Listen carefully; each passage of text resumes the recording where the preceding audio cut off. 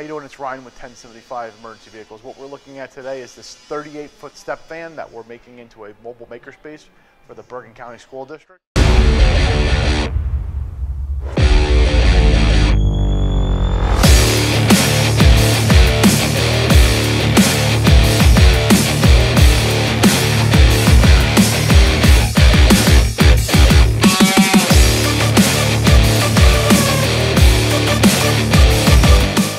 So looking at the side of the bus, just to go over what our plans for this side is, we're going to be installing two side awnings that are going to come out to provide coverage for the area.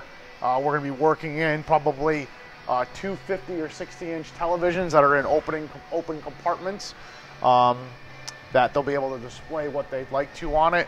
There's going to be a flip-down mobile workstation that's on the side here, and then it's going to be wrapped in a really cool design that we're working with them to finalize, but it's going to really make this vehicle stand out.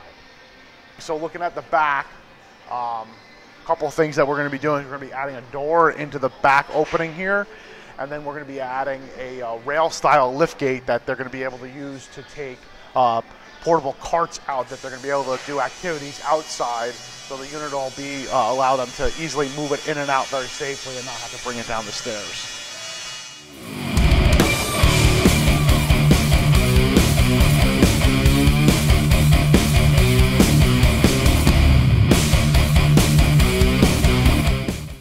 What we've taken is a 38-foot step van style. We are repurposing it from an old mobile classroom that they had. So we've taken out all of the workstations, desktops, storage, all that stuff. We're in the process of removing the old air conditioning units.